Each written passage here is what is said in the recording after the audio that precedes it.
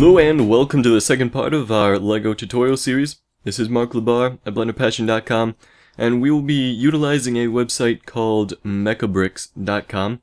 And for exporting models, you will need to create a free account. So let's just get started. We have a little nice 3D editor here. It's actually pretty decent for our uses. And we're just going to go and create a little minifigure. So we'll just start out with the legs. And there's quite a few to choose from. Not exactly sure which one to choose, so I guess I'll just go with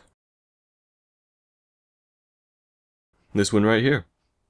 We'll click that, starts loading, and there are our pair of legs. Kinda odd looking, but well, let's head over to some kind of torso, maybe upper parts. Yep, and this one looks nice. Pretty classy. We'll just stick that on our little character. He's rather mismatched, but that's quite alright.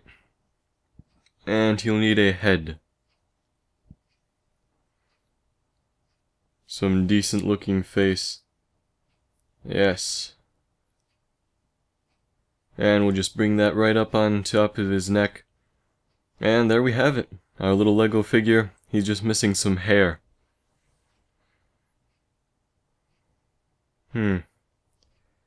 Think we'll just go ahead and try to keep it simple here. And we'll just go with this one right here. We'll drag it up and plop it on. So there's our little minifigure character.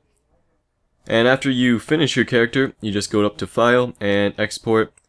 And now if you check the Lego logo, then in certain places you'll have the Lego text. But I'll leave that unchecked for now and just export it. And now we've downloaded it. I'll open it up. And we can just go ahead and, well, this is the decorations folder and it has all our textures here.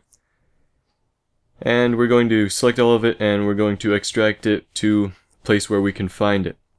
Now the program I'm using is called PZip and it's actually free and open source for this kind of stuff. So we'll open up Blender. And we're just going to go ahead and delete everything. And go ahead and import our .obj file, which is located on the desktop, untitled model.obj. The MTL file is just for UV mapping purposes. It's rather large, so I'll scale it down by S.1, enter. And there's our character. And this concludes the second part of our tutorial. Please like, subscribe, comment, and thank you for watching.